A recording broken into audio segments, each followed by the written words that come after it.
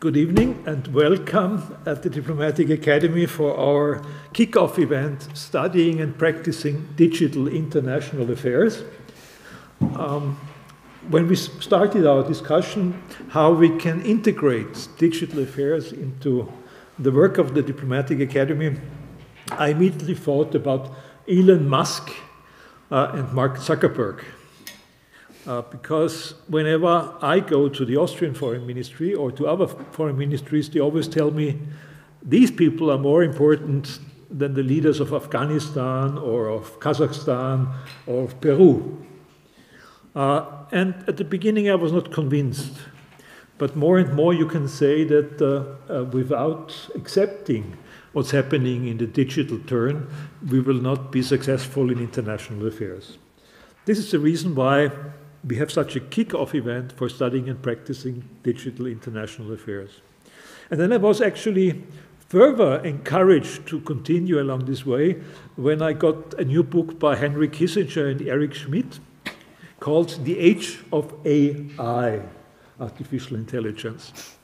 And only 2 days ago, actually, I read one of these long articles in Financial Times, which I can always recommend to see what's happening in the world, which was reporting on a report in Science about diplomacy, this strategic war game diplomacy, where obviously an AI installation called Cicero was winning largely against humans in this diplomacy game. And the result was in this commentary, well, if artificial intelligence is already by now able to do strategic work which includes cunning, deceit, lies, and other things, what about the moral side of digital international relations, digital international affairs?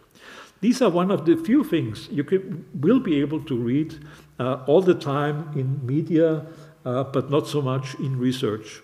So that's why we thought we will try to discuss how can we relate to this digital turn in the study field and also certainly in the practice of international affairs. It's coming certainly from other interests, from economic interests, business interests, and diplomacy came quite late to this idea of teaching also on digital affairs. So this is a start to discuss these things, and I'm happy that we have a group of people from different backgrounds and with different experience with digital affairs, but all of them, I guess, convinced that this is really a digital turn, which I can say, as in the name of the Diplomatic Academy, we are also convinced that this is true. So welcome again, and I pass over to our Dean, Markus Kornprobst. Emil, thank you very much for your introduction. Let me welcome you to this evening. Director said it already, so Digital International Affairs is going to be a new master program, the first one we've added to our family of master programs in about 2 decades. The last one was the ETIA. And the ETIA already reacted to something that was happening in the real world, something like perhaps a green turn. And with the DIA, Digital International Affairs Master, we're going to react to something that has happened in the technological field, something like a digital turn. And the idea of the program will be to link together the social sciences, and let's just call them the hard sciences, and also to bridge theory and practice. It's basically the gist of it. When you look at our panelists today, then you see basically where we are headed. Let me briefly introduce them to you. So we have on the, so to say, hard sciences, we have Professor Edgar Weippl from the University of Vienna, and fantastic publication record, specialized in particular in security and privacy. Edgar, many, many thanks for being here, and please join me in welcoming him. And then we have another one who really knows what she speaks about when she talks about data science from the TU Wien To the left of me is Julia Neidhardt. Please join me for a round of applause to her as well. Has also published very, very widely in the field. Then on the social science side, on the political science side actually, and from our very own, hello to Tatiana Coutto.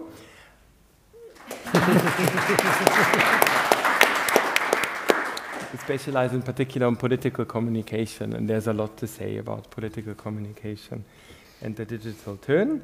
And then last but certainly not least, we have a practitioner here amongst us as well. He's actually not only a practitioner, but he also teaches all kinds of digital matters. It's Benjamin Mörzinger, and he's the co-founder of Neidhardt.io. I hope I pronounced that halfway. It's not old enough to have a consensus on how to pronounce it. Okay, good. Nista is fine. Okay, good. Benjamin, welcome to us as well. And so I have a privilege now, so I'm gonna ask all kinds of questions that interest me for about half an hour, and then feel free, please, to join in after this half an hour, and then we're gonna do this much more interactively. Edgar, if I may, I'm gonna start with you. Your research on security and privacy, and you really have researched a lot there and published a lot there from different angles and everything.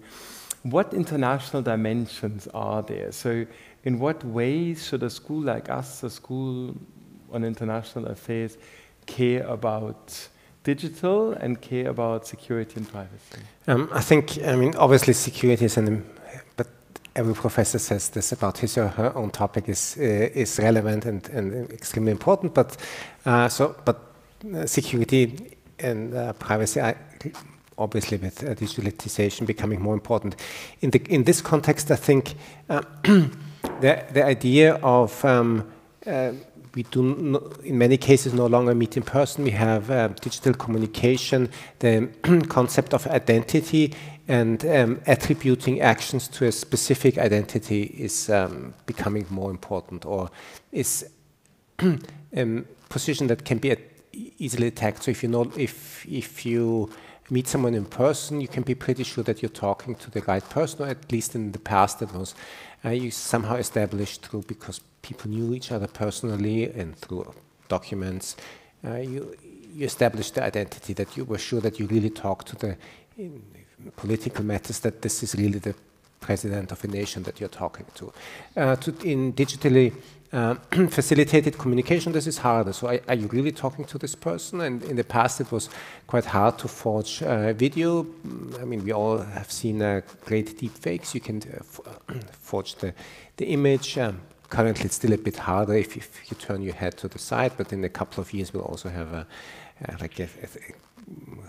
3D view of important politicians that you can fake it, you can fake the voice, so it's much harder to really know if you're talking to the right person. And this is always the same, the same problem or the same underlying challenge is with whom are you actually talking, the communication, be it also in pure technical sense, if two components talk, are those components really the components that they claim to be? And also with people communicating, are you talking to the right people? And this is actually pretty hard to solve. No, thanks a lot. Because that is, and you've seen probably these examples and everything. So for diplomacy, for instance, that can be a real challenge, right?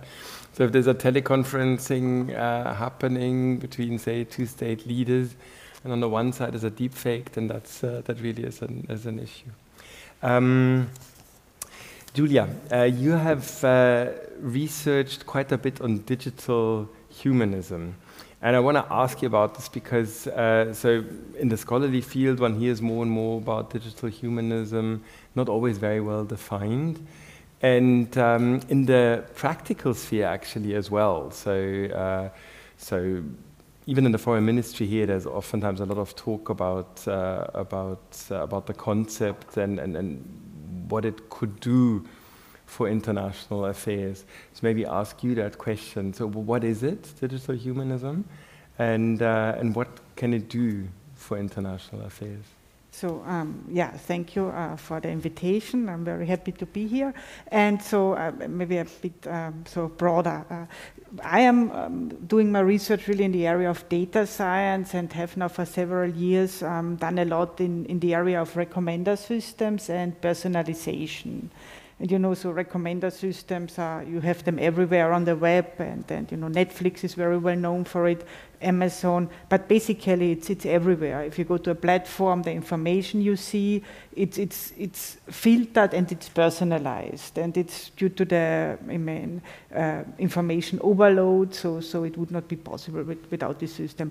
So, but the issue is that kind of recommender systems do not have a good reputation anymore, and to some extent, and there are all these phenomena that occurred with the web, like this fake news and filter bubbles and yeah, Cambridge Analytica, this micro-targeting, and recommender systems and personalization are to some extent related with these phenomena. So this is kind of like my research, my background, and also like all these other aspects of data science. We talk a lot about biased data, fairness now, but one reason why we are talking about it is that there is like the kind of the urge from also computer science people to do actively something against the things, and so this is now the broader answer. And this digital humanism initiative that kind of was started basically next door. I mean, it's also a broader initiative, but we here at TU Wien took kind of an active role, I would say, and why this became important also in Vienna was due to a workshop where different stakeholders came together, but it was really right next door here at the Computer Science Institute, where we organized an interdisciplinary and international workshop where we kind of wanted to name the problems a bit more concretely, and also have some ideas which things have to be tackled. And this was then the Vienna Manifesto on Digital Humanism, and so this was in April 2019, and this was kind of the starting point for this initiative in Vienna. So not only from TU Wien, but TU Wien plays kind of a crucial role there. And so this is I was active there, I still am. And yeah, since then we have a lot of activities, talks, workshops, but also more concrete things to think what can be really, could really be done to tackle some of these issues. I mean, it's not only about fake news; it's a lot of aspects. But the question is also, so what can computer scientists do, and what could we do together with the society and politics to tackle some of these issues? Mm-hmm. Thanks a lot. I'm definitely going to ask more questions about this later on. Benjamin, I looked at your webpage, and there you say that you want to empower non-data scientists to analyze data. And so my question to you would be, the digital turn probably empowers and disempowers some people, right? How can one really make sure to empower people who just don't have the kind of technological know-how needed to understand all kinds of things? Well, that's a rather broad question, isn't it? So the main idea, maybe to bring it back to the origin of your question, the problem that we solve is there are a lot of engineers out there. I'm a mechanical engineer myself, and what I got to learn is I learned throughout my studies at also TU Wien about mechanics and electrical engineering and how to build a car, more or less. But as soon as I got out of my studies, when I did my master's and started my PhD also at TU Wien, the only problems that I faced were basically, we have a ton of data, we don't know what to do, and some people tell us that it's valuable somehow. And I didn't even know what a database was. And so I started off doing my little Excel sheets and stuff like that. And it obviously didn't suffice at all. And so I had all this knowledge in my mind and in my head that I learned, but I couldn't really apply it to a more and more digitalized world. And that already is 5 years ago, and only got worse in some extent since then. And still my colleagues at TU Wien, they do have one semester where they have one course in programming, and that's obviously not enough.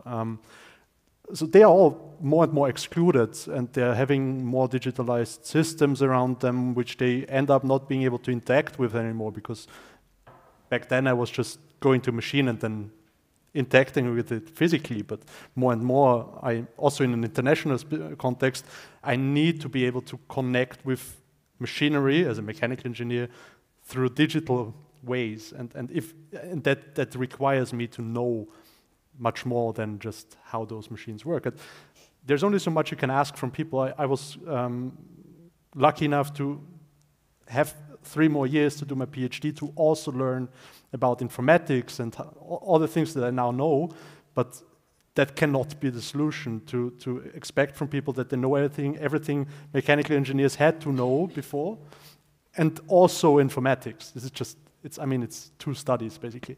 So they need to be empowered in a sense, because otherwise we lose all those people and we don't really make use of their knowledge, and there's a lot to be lost, because what we are doing now is we care about energy efficiency. So we have all those engineers and we try to empower them to apply their knowledge to make industrial manufacturing more sustainable.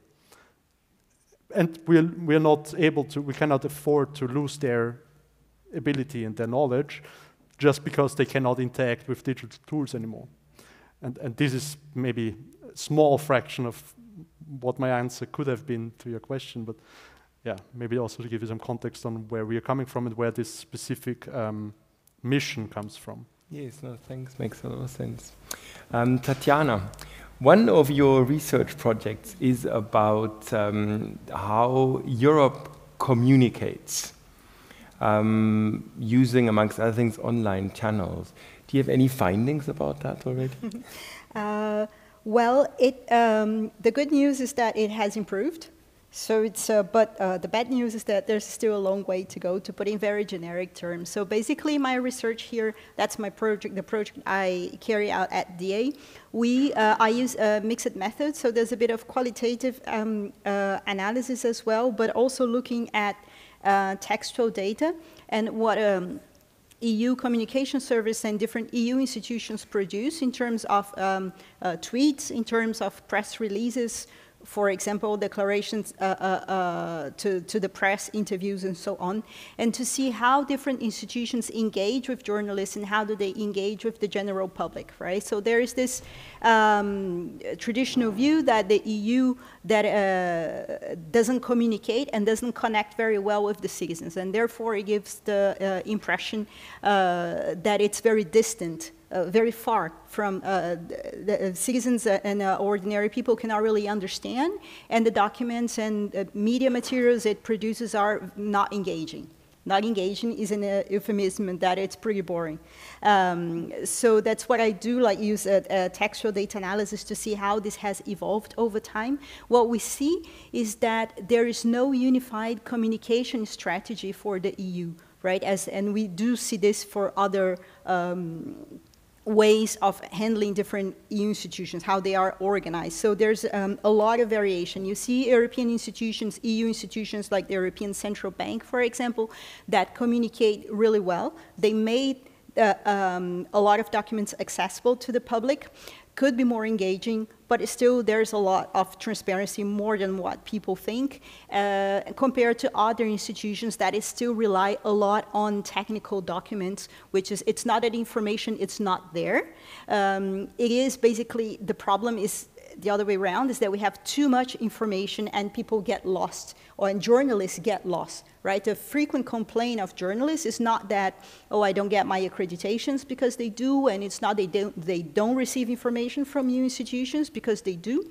But the main problems interviews with journalists have shown is that they take too long. Too long could be a week, for example. That for a journalist is super long. Like you want to call a person and the person explains to you in 3 minutes, answer your question in 3 minutes, I can write my text and send to my editor. So institutions take a lot of time to react, and send a lot of information, and will give you 100 pages of documents. And for the journalist, this is a nightmare, right? Unless you have a lot of time to delve into that. But this is the main complaint. So there's, we have seen, just to summarize a bit the results we have so far, a little bit of change in that communication culture, but it's still very disconnected. People, when they enter the, when they become EU civil servants, they usually do not come from this background in communication, right? They rotate among different, they perform different functions in the institutions. And that technocratic part, the technical, the importance, this technocratic part many times takes over. So just to summarize, it has improved. The EU does use its social media channels, but uses pretty much in the way your parents or your grandparents would use. Try to avoid as much as possible any video that may be funny or memes, or for them this is nightmare. They really don't want to go there because they think it's not serious, and the organization, the institutions are not going to be taken seriously, instead of embracing that type of language, especially when you need to connect with young people. So that's a major gap that has to do with the organizational culture as well. So it's not just communicating, right? Communicating reflects a way how relationships take place within EU institutions. So there has been improvement, but it's still a long way to go. I'm happy to answer questions about how I carry out the study and other questions or curiosities you may have about the topic. Yeah, no, but that's super interesting, and it sounds a bit like a lowest common denominator communication, but we can get further into that. Yeah. Edgar, usually when basically, so you deal with problems arising out of the digital turn and perhaps how to deal with them, security, privacy. Sometimes some new invention happens, and then there's a big lag, and then at some stage a resolution or a solution to the problem is being found. With the examples that you've given beforehand, deep fakes, for instance, are there solutions on the horizon? So is it in the foreseeable future, is it going to be much easier to detect these deep fakes and all kinds of other issues? Is it easier to attribute identity, protect one's own identity? Like with many other things in security, we never really solve the problem. It keeps us in business. So you can always, we propose a solution that partially or at least in some aspect solves it, but then there's a better attack and we can publish yet another solution. So security actually ends up in an arms race. We see this in software security. This has been a problem for 30 years, but if we're honest, we don't really solve it. And which is fun because it keeps you in business, but it doesn't really help in the long term. But it's a hard problem, and just also coming back to what you said, like EU communicating or could communicate better using social medias and I don't know, probably Facebook and Twitter and Insta and other instances. And those are systems that then also filter the information, who sees what, and that's also kind of tied into recommender systems. And the security perspective is also how can we misuse such a system? So there are serial settings, how can we influence it that then only some aspect that people perceive, that a certain group perceives negatively of the EU mainly sees, I don't know, some tiny regulation that doesn't make too much sense, and you only see this, and then you say, well, the EU is a waste of money because you only see this aspect. And in terms of, it's not just one nation, but the entire EU. Then basically, if we take this way, and I'm not saying that we should or should not do that, that's outside the scope of my expertise, but there's a risk in it that a couple of companies control the communication of that. And in terms of digital sovereignty, personally, I think it's a really bad idea, because then like 3 companies decide what journalists see about EU communication. So, and if I'd like to start a war, probably by selectively choosing who sees what, I can make groups of people hate each other and then start fighting. I mean, that's maybe slightly exaggerated, but controlling this information, putting this control of information selection into hands of people, I mean, we've all read changes in Twitter. I don't know what your personal opinion is, but there's a lot of power in those systems. And even if the people who operate it might not completely understand it, there are always side effects. We've seen this with chatbots, that people kind of for fun make them into racist chatbots by giving them specific information that they then communicate in an inappropriate way. And so there are many ways one can attack this. And this is something that I, as a not in my scientific expertise, but as a citizen, worry about, and that is, I think, a topic that should be addressed, and I think that fits well into this study program. Yeah, definitely. Nowadays, I mean, like with any technological breakthrough, probably there are lots of reasons to worry, and lots of actually reasons to be very happy and look quite optimistically into the future. It's basically. They're both possibilities. The question is which one is gonna prevail in the end. That brings me back, perhaps, to my digital humanism. Do you think that digital humanism, so the manifesto, or more elaborations on it, can ever be something like a foundation to think about digital matters from a normative point of view? I'm just asking again because of these, so with practitioners' debates about, say, within the EU, there are all kinds of attempts not to regulate more and more the digital side of things. UN, some kind of a digital compact and everything. And then one would need some kind of a normative guidance about how something like that would have to look like. Digital humanism, could that be such a foundation? Yeah, so this is one of the ideas. I mean, it's very interesting because you said the technology. So when we, I mean, also one of the first sentences here in the manifesto is exactly because Tim Berners-Lee, who is the founder of the World Wide Web, he was then saying the system is failing. I mean, and if you think back, kind of the beginning of the web, there was so much hope, like in this technology, that it brings people more together, actually.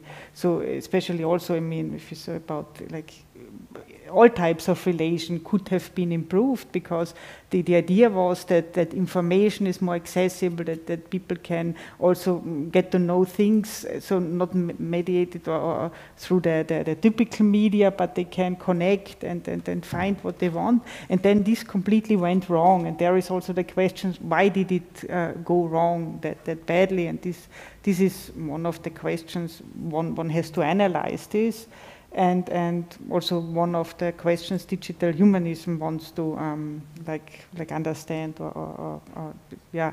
But of course, so this we see it also. I mean, this whole initiative, of course, as a way to as you said, to build a foundation, maybe a framework to reflect on things, to analyze things, but also to have some suggestions how to do it better also, of course, in a normative way, as you would say.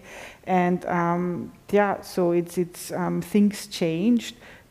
Also within these companies, like also with the fake news, and also with maybe these incidents with the chatbots who became racist suddenly. I mean, these were all then situations where the companies also had to change something, and also to think about the biased data or more ethical approaches, but they do it because of public pressure and political pressure, and so this is the reason why we have to talk about this. So I think this is very important. Yeah. So and then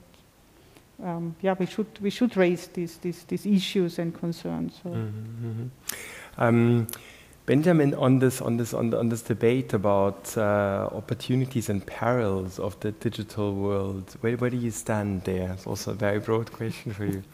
I'm just coming up with this, so really from my international relations, international securities point of view, because it's very interesting, because basically what you do is, so you bring together the machine, as you put it before, and the digital, the mechanical engineering and the digital.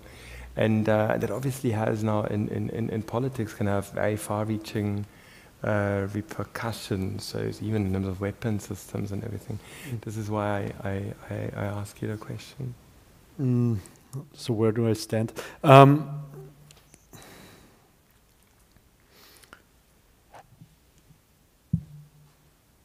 Something that probably is important is that this whole technology, not a single meaningful problem that we have to solve today, I would argue is a technological one. What we see and why I think study programs like what you try to build here are so important is that it doesn't make sense or even is dangerous to leave the technology and what it implies to those people that have created it. This is just a dangerous thing to do. With Edgar, you brought up the topic of it might be a bad idea to leave the communication of the world in just the hand of 3 private-owned companies. And it could be a problem. We have actually seen such instances already where just the lack of moderation of Facebook groups in, I can't say the country anymore because I just don't remember, led to violent outbreaks in said countries. So this is just it's a fundamentally dangerous thing. And where does it come from? It comes from IT people doing IT stuff for the sake of doing it. And they had the best of intentions. So Google started off as do no harm, I believe. So it just happens. And it's due to the fact that it's not all just understanding technology, it's also about understanding what the implications are. And implications can be, in my case, how can we now operate mechanical systems more efficiently, but also how can we communicate better, how can we not just control dangers that come up when we develop as a species, but also how can we maybe come up with good things that implies that engineers might not think about. So I still think I didn't answer your question, but the thing that I want to hammer home is it's incredibly important to not leave digital or any other technological advancement that will happen over the next few years to those that created it, but rather understand what it implies and then translate that to your own field. And diplomacy is one thing, politics is one thing, social sciences is one thing. Anything has not just to deal with the implications of new technologies, and that's also not new. I mean, industrialization changed everything. And so there are many things like that. But we need to understand what it implies so that we can then keep the world a reasonably good place or make it even better. So, yeah. No, that's a very good answer. I hope so. Tatiana, I have a very, very big question for you. Apologies for that. But there's always this thing that is on my mind about political communication. So way back then, 1960s or something, Marshall McLuhan distinguished the radio and the television, right? So the radio to him was a hot medium, something that conveys emotions very well, for better or for worse, actually. And television, a cold medium, which to him, I mean, whether that's true or not, question mark, but which to him appeared to be more rational or something like that.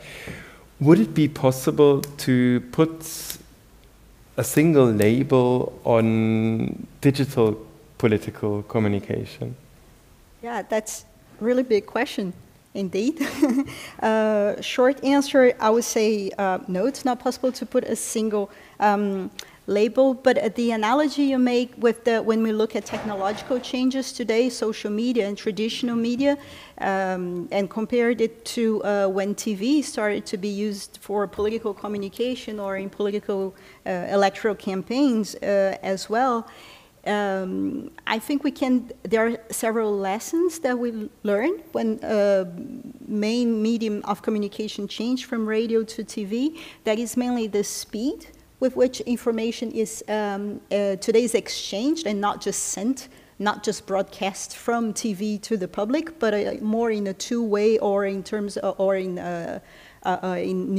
networks, if you like. But I think the main difference, there are several aspects that are important, is that because of this time compression, if you like, many times we do not allow ourselves, or the brain doesn't allow itself time to formulate a proper, to reason, and reacts much more based on gut feeling, reacts more instinctively than after following a few seconds of reflection, as it is the case of the radio, because if you ever listen to radio debates and two people talk at the same time, you don't listen to any of them, right? If you're watching this and there's a big mess, many people talking at the same time, you still try to make sense of that. But going back to the speed of communication, right, is that people then tend to have, as humans, to respond more instinctively without so much critical reasoning, much more based on what I said, gut feeling, right? If you know this famous book, Thinking Fast and Slow, and you see there are mechanisms that have to do biologically with survival instincts, with our biological systems as well, and we will react faster.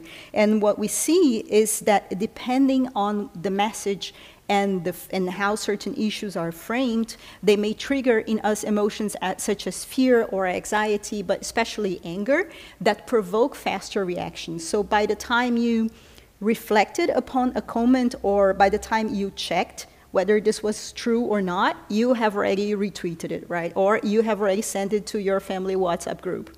If you didn't do it, your parents did, or your uncle did, or somebody probably in this age group has done so.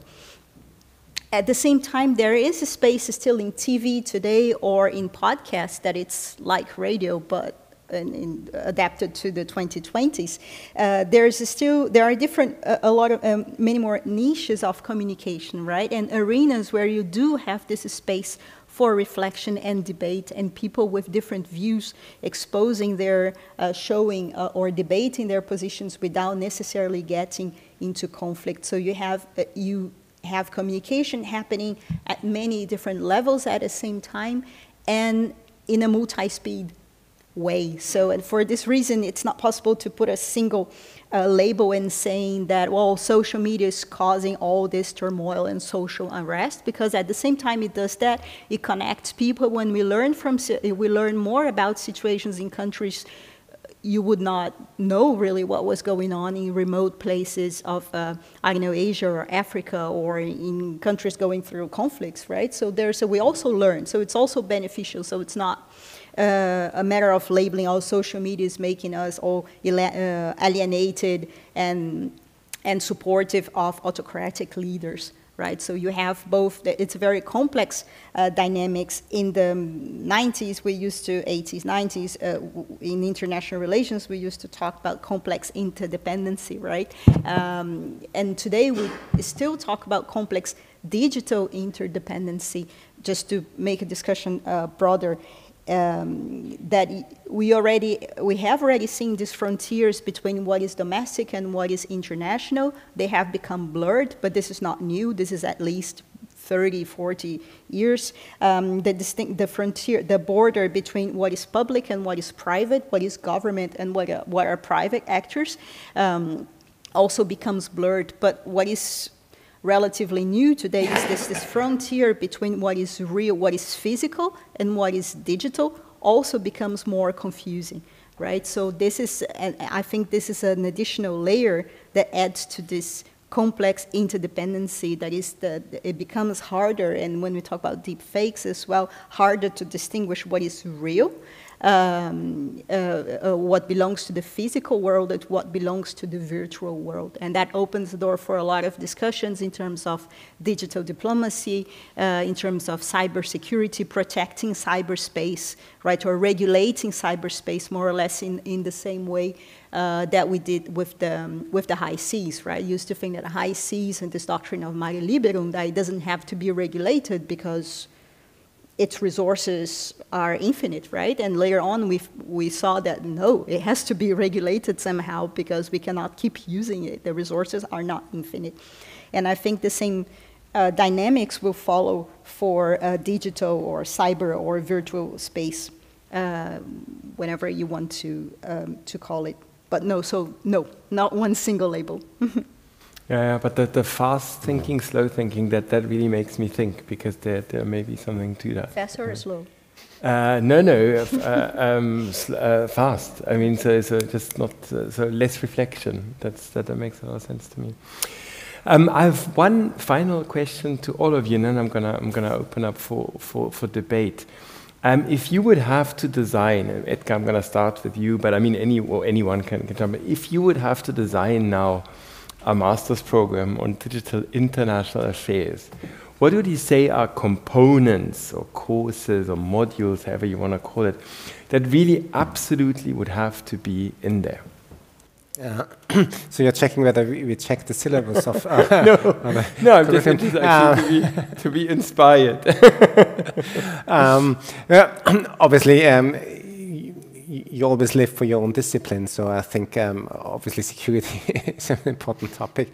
But it goes beyond the technical aspects of security, and I think what security can bring to such a program is, and in international affairs, adversarial thinking is something that people are aware of. So you can always, and you always need to, and I think that's what computer science people in security are good at, is thinking of how you can misuse a system and which border cases can lead to an unintended behavior. And this not only applies to technical systems, but also to socio-technical systems where you have computers and people, or people acting through computers that, for instance, are used for communication. And I think this is in particular, if communication becomes faster and more global, a few bad actors can do much more harm. So and can do harm much quicker, because communication is faster than in the past. So if it takes a couple of weeks to send a letter to someone, if you claim something that is not correct, the counterparty has more time to react. Today you can spark a conflict in a very short time, and I think this is an aspect that is important. We'll be in there. Who wants to go next? Order of things doesn't necessarily matter, but if you want to. I mean, so very good question. I mean, I'm also now answering from my field a bit, and I think, as I said, I'm working a lot in this personalization, and it has an impact actually on all this online communication, as we said. And I would think it would be good to teach also that kind of to understand a bit more how these algorithms work actually, because they have also a very specific property, like this personalization, because they make a recommendation to somebody, and then you would maybe click on something, and then they take this as a kind of input again. So and so they have this feedback loop, and this is also why these dynamics over time can really become a bit like how it becomes like narrow down some perspectives.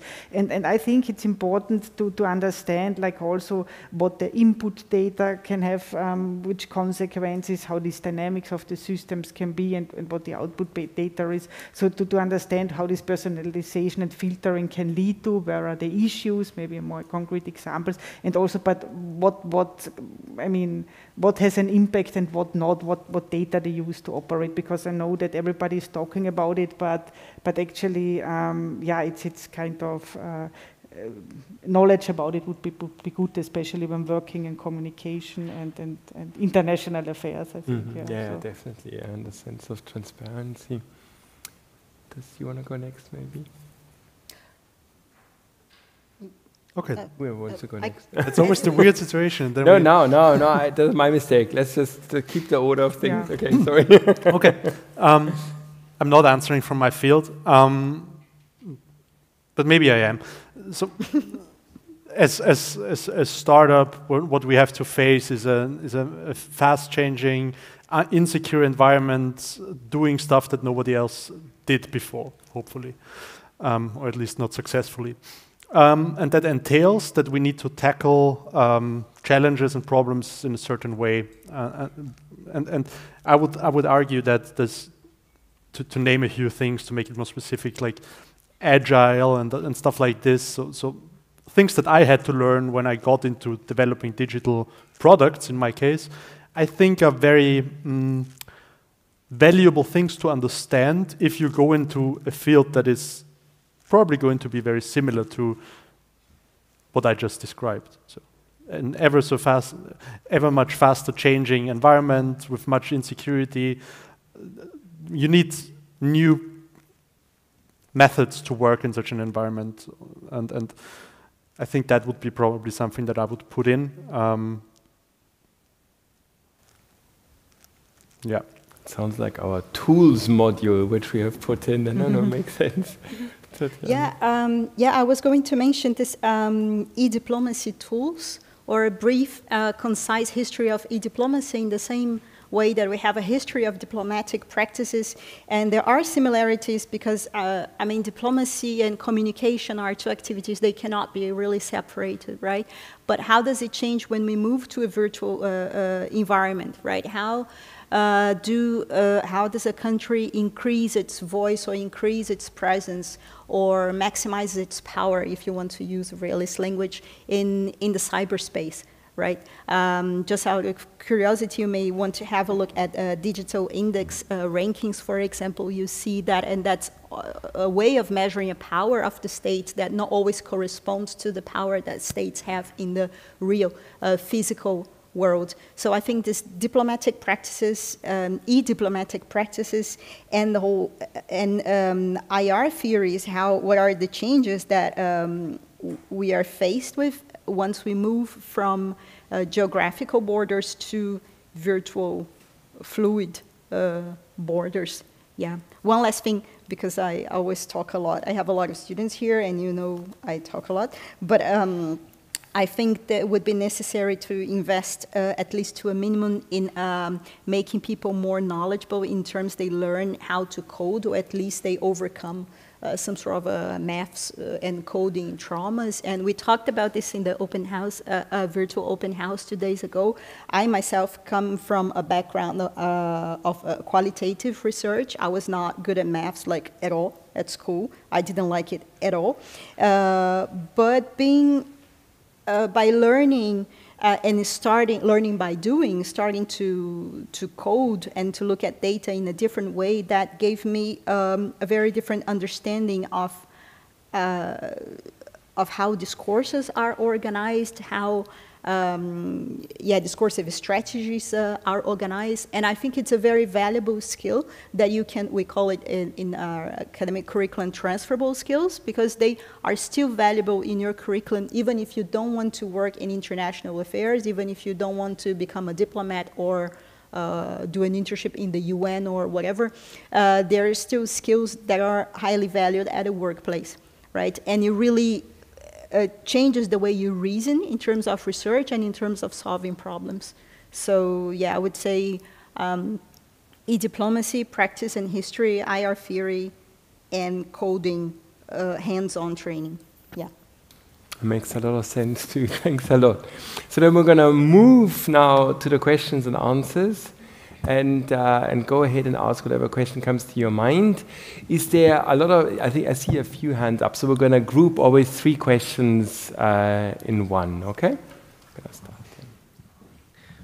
Good evening, my name is Christoph Felt and I'm from Luxembourg. I'm a MAIS 2 student here at the Academy. My question revolves around the topic of digital diplomacy. As a result of the past and still ongoing health crisis, humans and technology grew closer perhaps than ever before. Given that this is a Masters of Science in Digital International Affairs at the Diplomatic Academy, my question to you is, what diplomatic practices do you believe will become digital, which will not become digital? Are there some that are supposed to become digital and which are not supposed to become digital? Thank you very much. Thank you.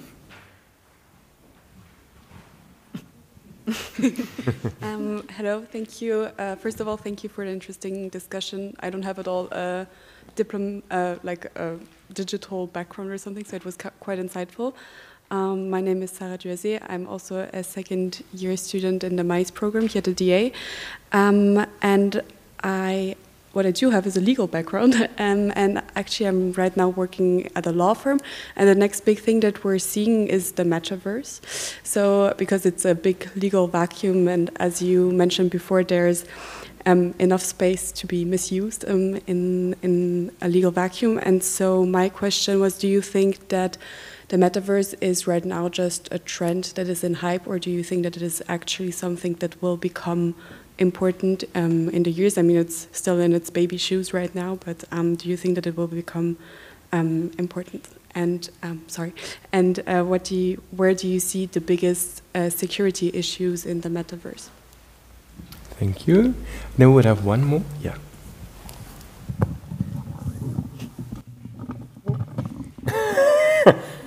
Don't kill anyone, Melusine. That's okay. Thank you for your talk. My name is Maria. I'm a MA2 student. My question will be to Tatiana Coutto.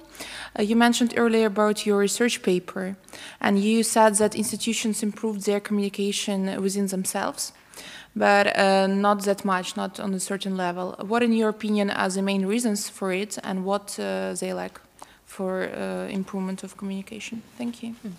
Great. Who wants to take whatever question? The diplomatic practices, if I may, I can, because then the institutions are for you, Tatiana. That's difficult to tell, right? Because so the kind of studies that there are now is because of Corona, obviously there has been a move of some attempts to negotiate and everything, so to do that via teleconferencing.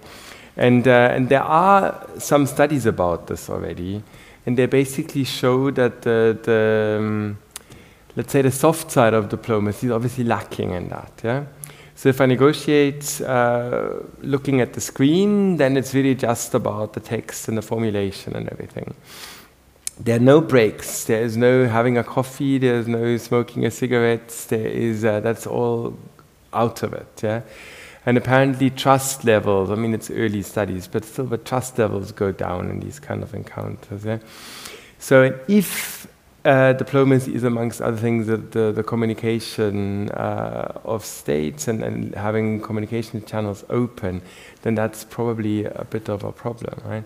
And at the same time, some of the things that Tatiana has mentioned already, like public diplomacy and putting a certain image out there, well, I mean that is already quite well established, I think, and some states and some international actors do that much way better than others.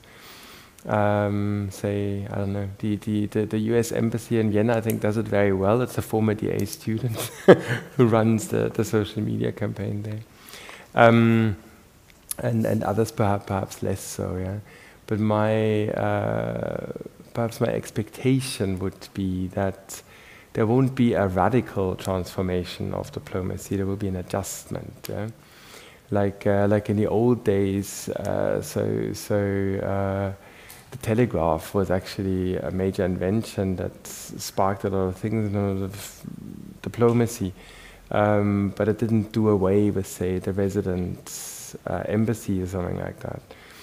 And I would be very surprised if something like that, so if these far-reaching changes would happen with a digital one. But it will be adjustment for sure. The metaverse. Who wants to take that? Yeah. No, go ahead. Maybe it's then one of those quotes that in 20 years you can say, I don't believe this would be important, that everyone laughs about, but still it's fun. I'd be honored if people remember in 20 years what I said. I think personally why I think it's, the success is not guaranteed, or I think it won't be so successful, is that I'm not clear what benefit it actually delivers. So what's better there than we can do now with digital technology. And as long as this benefit is not apparent to everyone, I think there's not much incentive of taking it up.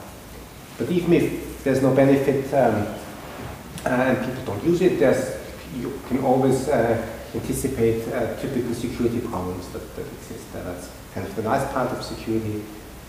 you have security problems everywhere. So one that I previously mentioned is whenever we move to digital communications, obviously establishing the identity, so who is actually talking or communicating, or the entity with which you're interacting, who is this?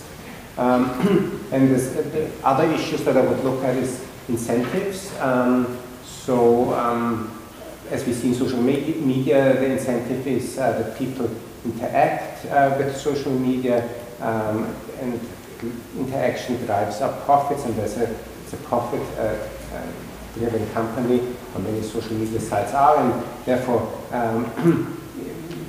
the incentive system is set up so that people emotionally react to things and not think a long time about things and then come to a consensus. So having kind of confrontations where people more or less shout at each other is beneficial for a company that wants high interaction rates.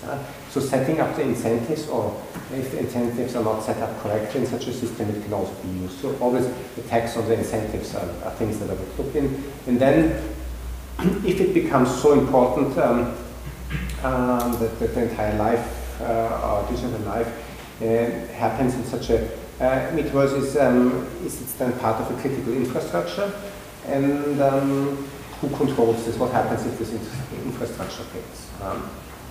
Those would be typical questions which you can apply to other information technologies. Emil, do you want to add if you want to? No, I think it's... Yeah. But I mean, I also have the impression that the success is not like it was hoped for, like with the metaverse. Yeah. It does not seem to become that relevant as it was announced before. Yeah.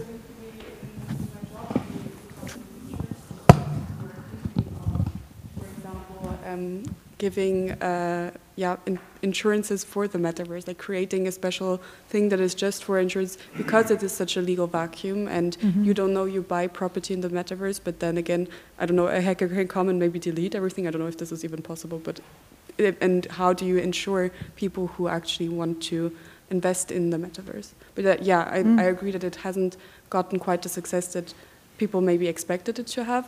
But again, I think that it will very much change in the next few years. So, yeah, see, but I think relevant questions that you raise here. Yeah. And then Tatiana, I think one question was to you. I think it's basically because it's not that the institutions or the people who work there don't think that communication is important. It's just that among other things, other activities that you have to perform for your job, it's not a priority. So, and our resources, especially in terms of time, they're limited, right? So it's just not on the top of the list. That means that you don't have enough people to generate content, for example, to keep posting, to keep engaging with users on social media, for example, or people who have been there for a while. Maybe this is a trend that may change as new people, younger people start to work for the EU, because they have a different way of using this code. But basically, because it's not yet a priority, you have to understand that since its inception, the whole idea of European integration was, in the very beginning, that, well, let's focus on the technical aspects to keep the peace, right? So the original idea, if you go back to early 50s, was not to involve people, was not to make it democratic, because people in 1952 would never, in 1957, when the Treaty of Rome was signed, etc., would never support in a referendum any agreement, Franco-German relationship that close, right, less than 10 years after the war. So since its inception, it has this technocratic and opaque, non-democratic character, and as from the 80s and 90s, we realized, well, okay, now this is getting actually more serious. It's becoming maybe something that is a political union, right? A change in symbols of sovereignty that people thought they were dear to their culture, like the currencies, for example, right? Then we have to have the people on board.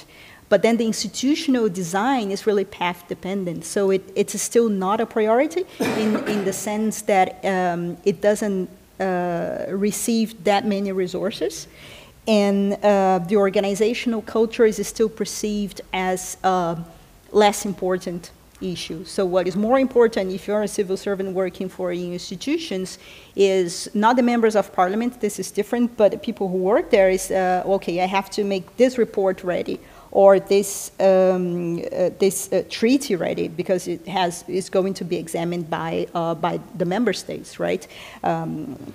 And yeah, basically a priority organizational culture that people keep reproducing, that way of behaving where communication it's not really important, not really strategically important. It is important, but it's not strategic, or the type of communication has a more technical character and not enough resources devoted it amid all the other resources that you devote for I don't know, agriculture, for example, or an emerging defense, strengthening EU's external role, so on, and so forth. Could I just make a brief comment on diplomatic practices that shouldn't take place and done? I think it's interesting what we see is that in many negotiations, and of course it depends, it's a human characteristic, that you start to have in negotiations this race to tweet, first to be the first diplomat that tweets, we have a deal, or something like this. And we have evidence of negotiations that were really coming to a close, where a diplomat leaves the room and tweets, and you almost jeopardize the whole deal, right? Because it has become public, then the embassy's back at home, then the other country heard about it. We have the first evidence in negotiation EU, Ukraine, Russia, in 2013. So, when the deal was almost done, somebody tweeted, yeah, we have a deal. And actually, there wasn't a deal yet. So, so you see it all, in the end, many times this practice that shouldn't be done but are done. There are things that would also happen in the real physical world. But I think in terms of behavior, I think diplomats may try to race for, okay, which country did it, right? Or which diplomat or which journalist was the first to publish. This is one thing. A second thing to pay attention to that is still highly overlooked is today we tend to see these virtual meetings, even though for us it's still hard to build trust via Zoom. I don't think that for next generations, people who are for COVID babies, for example, all these people who are being born in 2020, 2021, and this year, maybe for them that will not be an issue, right? And we will be the old guys, I will be much older, but you will be the old ones saying that, well, yeah, that maybe they will not distinguish this, and they will be able to have as warm interactions as virtually as we have face-to-face. Very last point is something that is severely overlooked is that we tend to see this remote work and meetings via Zoom, despite the fact that it's a bit colder, as an environmentally friendly alternative. But keep in mind, there's actually a lot of emissions come from data service and come from streaming, right? That in the future will mount about half of the emissions that all cars produce as well in terms of CO2 equivalent, right? And this is something that, for the time being, we are a bit behaving as we did towards the seas in the 16th, 17th century. We think that we can all stream as much as we want and there are no consequences, but there will be limits to that. And this will eventually need to be regulated. I just wanted to add these few points to keep in mind for future and future generations, when you will be the older guys saying that back in the day that was better, things were easier, and you will be confronted with new ways of behaving, thinking that new generations will have. Mm-hmm. More questions? Who wants to ask? Yes. Hello, thank you for your very interesting points already taken. My name is Florian Lehmann. I study global studies at the University of Vienna. And I have several questions. One to Tatiana Coutto. I thought it was very interesting when you mentioned how the communication within the European Union is lacking of... they are really trying, but they're not really efficient. And I was wondering why that is, and I think one of the main issues is because they are not a single body, right? They are consisting of several bodies, and so for sure, they do not have always a clear strategy in order to communicate efficiently. So, and then you also mentioned that communication is too fast. So I was thinking perhaps some of the tools that we are using today, like Twitter, probably will not use Twitter anymore, but perhaps other tools such as, what is it, Mastodon, they will perhaps establish a more of time-lacking features so that you will not act immediately, that you will not tweet immediately. You know, this kind of spin that we are, you know, communicating right away is also something that we do not do here. We also wait until it's our turn to communicate, right? And I think we will see this kind of communication behavior in the future. But what is your opinion on this? And another question to Professor Kornprobst. Sorry if I pronounce you wrong. No, it was very good. But also to everyone. For me, it's very interesting to see that globalization processes in the last 5 to 10 years have been kind of like decreased. So in the international field, and that is very unfortunate, as of course the European Union also wants to see a more multilateral world, and tools, because I think it is a tool like the internet, becomes more exclusive. So how can we prevent a world that is kind of divided into regions? You know, we have China now kind of developing their own internet or their own technologies. You know, how can we have kind of like a digital world where Europe is not exclusive? Because this is exactly what happens now with Mastodon, right? It's a kind of a network that is decentralized, however, and that is awesome, but however, this will have consequences also for multilateralism. So how can we prevent this to happen? Thank you. Thank you. Okay. My name is Filippo Laurini. I'm a MICE2 student. I apologize for the rant which is about to come. But not too long, okay? Rant's okay, not too long. Okay, good. Yeah. Okay. So far, I have heard about deep fakes, fake news, screening and addressing digital data, social media security, and psychological concerns. But what about cybercrime and its prevention? Will there be an emphasis, possibly in the form of lectures, on the legal measures and available conventions one could rely on when addressing the topic of the prevention of cybercrime? For instance, right now we can already rely on the Cybercrime Convention, also known as the Budapest Convention. Luckily, by the time this new study program will start, so September 2023, right? Maybe there will be a new convention under the UNODC, elaborated by the ad hoc committee to elaborate a comprehensive international convention on countering the use of information, etc., etc. Because there will be several sessions, I think in the upcoming month of January, then April, and then one, I think it will conclude on the month of September 2023. So, in conclusion, I would like to ask if there could be enough sources and guidelines to address this, one of the most complex and biggest global challenges we are facing now, which is cybercrime, and especially the prevention of cybercrime. That's it. Thank you. Wasn't that much of a rant and wasn't that long. It's okay. Hello, my name is Michael Steger. I'm going to have a very short question.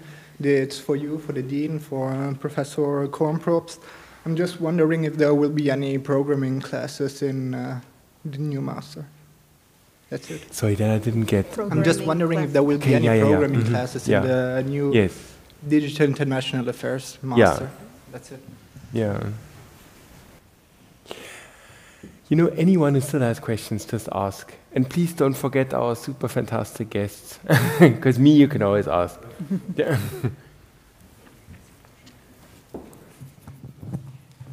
My question is to Professor Coutto and Professor Neidhardt, because it's about personalization. So we just heard about personalization on programming level, that algorithms create already tailored layout of each individual's digital space.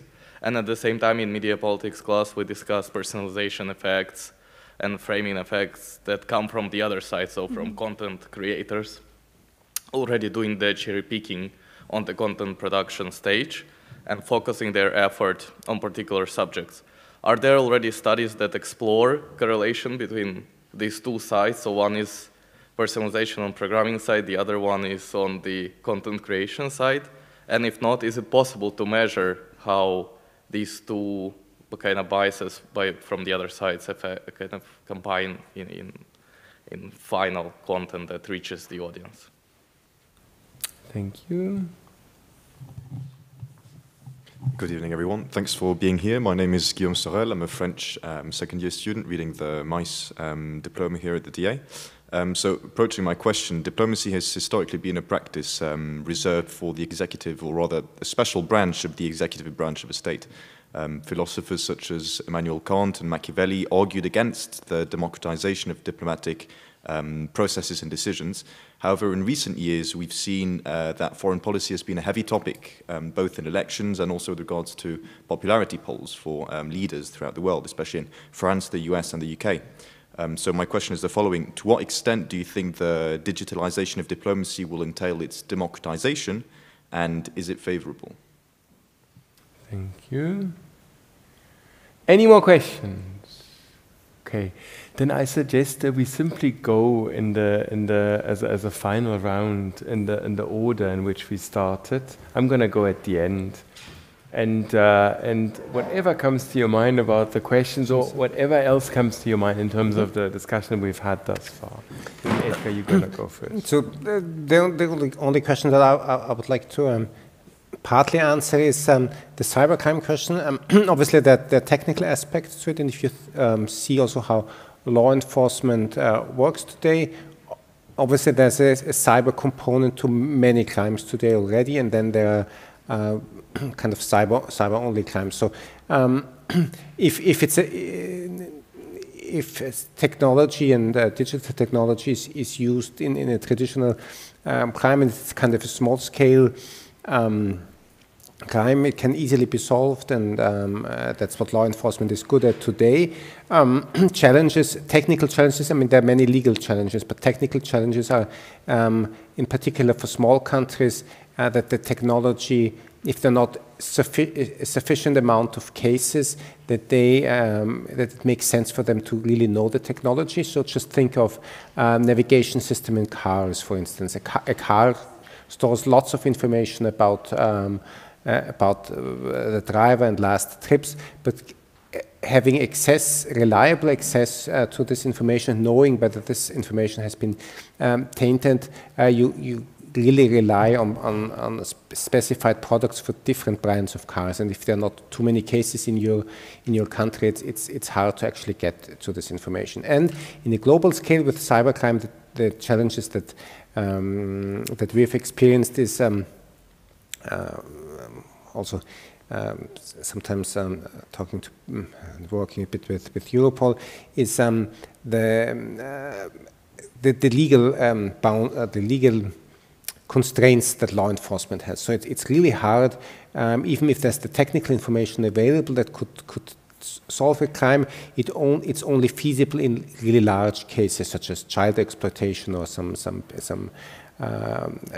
payment fraud schemes where hundreds of people in different countries need to be involved, for instance, to seize computers, and so you can be successful in doing cybercrime at a low scale if you globally distribute it, because then the effort for law enforcement is just too large to go after it. And I think this would, technically many things would be possible, but what still lacks and what would I think be important in kind of also future study programs is, there are many reasons why this is then also hard is kind of to make law enforcement more efficient in cross border investigations. Again, then there are many cases of how you could misuse this, but this would lead too far.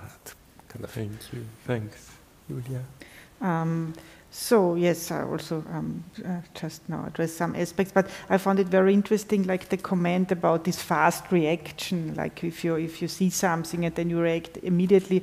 But of course, the platforms that we all use, they want to promote this behavior because they want to engage people, and so it's rewarded if you are interacting a lot. And I mean, this is because it's about their business model, because they show you advertisement and they need much engagement, and so it's also that of course everything is kind of optimized, that people stay and click and yeah, also this is what also kind of makes, or that polarization is kind of always occurring there more. So the platforms have kind of not so much interest to prevent polarization, but rather to kind of foster it a bit, and so the thing is, so these other platforms that do not have this business model might also kind of allow a slower interaction, but like the platforms that are now like Twitter, Facebook, they do not have the interest. So also, and the other question, if I understood it correctly, with whether about the algorithm or whether you can already, with the content creation, make sure that a lot of people kind of see it, or did I get it? Whether if we can measure the effect of the algorithm and editors cherry picking together, so kind of personalization X2, from both sides. So, I mean, the editors, sort of the content, or yeah, exactly. Like from the platform, or if I write a post, or what? If you write a post, you already have on the content side kind of your input in this personalization. So you choose which news do you want your audience to consume, plus the algorithm chooses the audience which wants to consume your content. So it's kind of, can we measure how bad it gets in terms of like how my feed is extremely tailored? So basically that I don't get the chaotic wrap of content, but I rather viral content, but I rather get only the stuff that the network wants me to get. I mean, yeah, this different things. That I mean, you can of course maybe try to look yourself for things you want to see and hope the system then learns. There is also a study. I mean, it's very hard to see from outside why you get a certain recommendation. It's not clear at all, because we do not know what attributes, what features are used to really make the recommendations, and it's even hard if you are like knowing more, because there is a lot of these black box algorithms now, like this deep learning based, which are really black boxes. You really do not know why a certain recommendation is shown at this moment to you.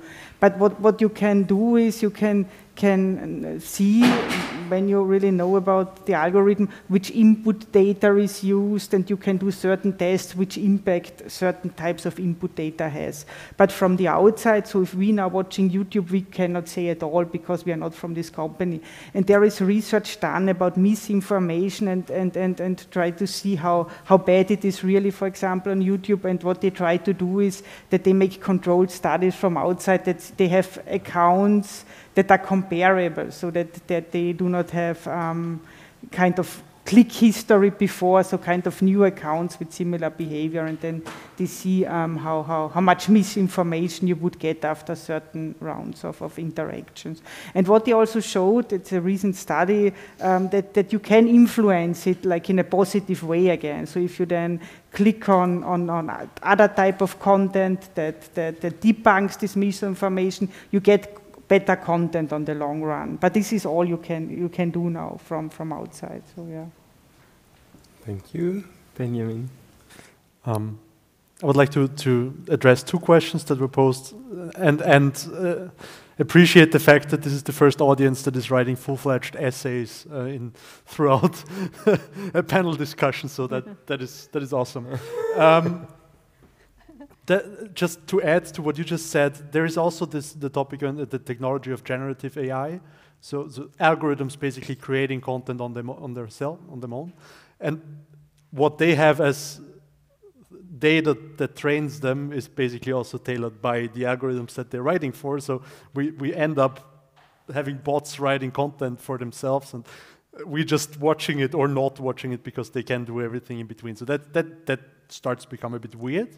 But technologically, we can do that. So texts are no problem, pictures are getting to be no problem anymore, and we are starting to see videos as well. So that's maybe also something that is funny to watch right now. And then the brain teaser question regarding the normative, whether or not we like seeing a democratization of the diplomacy. I don't really think we have a choice. So whether or not I like that, it doesn't really matter. B, since Immanuel Kant and modernity, a lot has happened. And I would argue that as smart as he was, probably was, and the others, a lot has happened that they probably didn't anticipate. And I would be very much interested, I'm not a philosopher, but very much interested in more recent thoughts on that. And I personally, to answer your question, I think it's a good thing that more people are able to participate in what we as a global society do with each other. That leads to a lot of problems that we have, but technology that we have enables us to hear much more people than what we were able to hear in the 17th century. So I personally think it's a good thing. Thank you, Tatiana. Yeah, just to go back to the fast and slow ways of communicating in the same way that we hear waiting for our turns and meeting in the flesh and the advantages that this have. I think that what we are looking at, the process or the phenomenon we are witnessing right now is, and where I personally think we are heading, is a scenario where we have increasing inequality. Right? In the same way we have income inequality, and if you look at people's diets, not media diet, I think the analogy is very good, but the way people behave and eat, for example, you see that you have people from, if you are more educated or a higher social class, you eat more organic food, you pay more attention, you exercise, whereas in the middle there is no sort of middle class, and then you have the lower class people that have a much worse diet, right? So I think it's not a very optimistic view, but we are going where we are heading, where we see, I don't have a crystal ball, so I'll be happy to be wrong on that, as well would be a scenario where you have this multi-speed ways of communicating very fast and also in a more moderate way, but you will probably also have a lot of inequality, where you have a certain group of people or an elite, as you mentioned, that will master these codes and have time and will master fast messages, but will also take more time to discuss, exchange ideas, digest opinions. And maybe this will be these people who will still be elites that will continue to be more involved in diplomatic process, for example, or in leadership roles. And another group of people without much in between that will just get more and more used to consuming faster information in a more passive way, in the way it is presented to them in there as it pops up on their phones or without that much questioning, right? So this is a bit of a gloomy picture, but Markus will say something after that, so we will end on a positive note, I hope, so we don't finish the panel depressed. But I believe this is probably the way we'll be heading with these different highways coexisting, right? And then it gets back to if the diplomacy will be democratized or if it will still remain in the hands of the elite. Yes and no, but on the one hand, elites have to pay more attention to what the people are tweeting about or talking about, where are their concerns, what will enter the so-called public policy cycle or foreign policy cycle, if you like. And this you can get, test the water, get the temperature, what people are thinking by looking at this, what they share, or what they comment, or they tweet, or Mastodon about, or they Insta or TikTok about. While at the same time you keep probably having this elite who masters these codes and will meet in person and will exchange in a deeper level to build more trustworthy relationships. I personally I'm not sure whether full democratization in terms of diplomatic practices, it has certainly advantages. In issues that have to do with national security, for example, it can be a bit complicated to have full people participating in decisions where, I mean, you don't really know what is at stake. But it's more democratic than in the past. But I don't think that will not, in my opinion, prevent an elite from standing out and actually managing or steering the process somehow. Yeah, no, thanks a lot for the questions. The first one, this globalization, deglobalization, I basically always want to say that there's always both happening at the same time, right? So not like, because there's some authors who say so that first there's globalization, there's deglobalization, but it's basically both happening at the same time, and there is often a lot of tension between them. So one example, for instance, take the outbreak of the coronavirus. Yeah? So then the virus itself is actually a manifestation of globalization, right? So it doesn't stop whatever at the borders. And then doctors in China figure out that something is happening, December 2019, and then something kicks in that you mentioned correctly, right?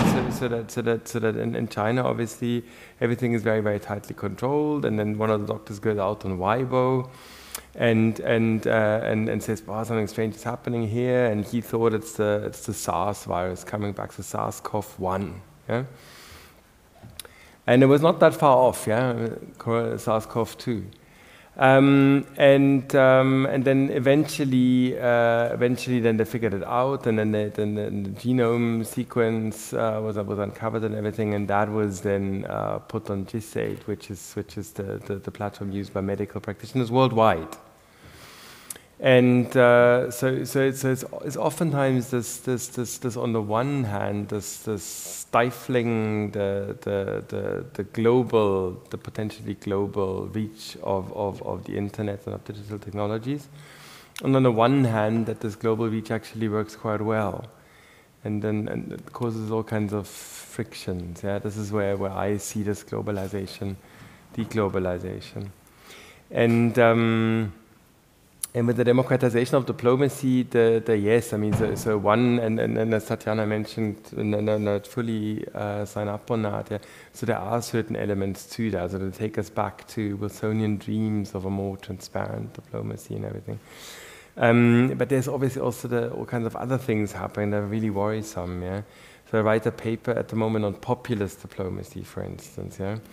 And to some extent, one may say, okay, there's actually a democratic element there, right? So the populist diplomat actually doesn't take care all that much about what happens internationally, but just looks at his or her, usually it's his constituents.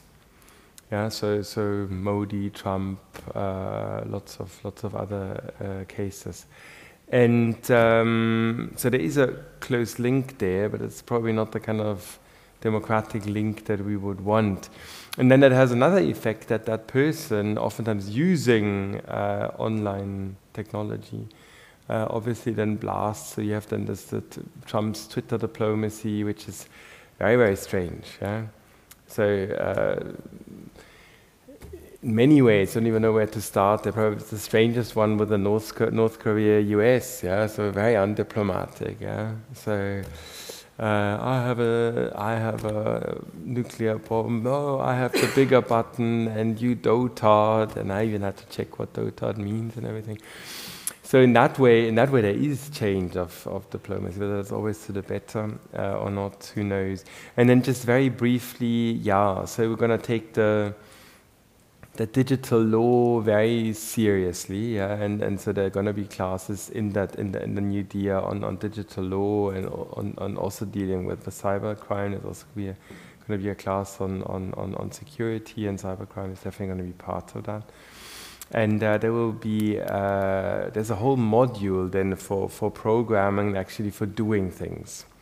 And then it will not just be a traditional master thesis, but it will also be a practical option instead. So this sort of practical doing things actually very important. And that way it really is, it is studying and practicing digital international affairs.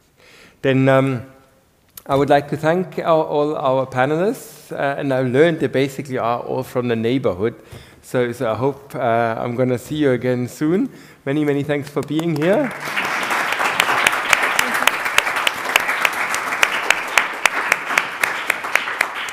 And thanks a lot to the audience.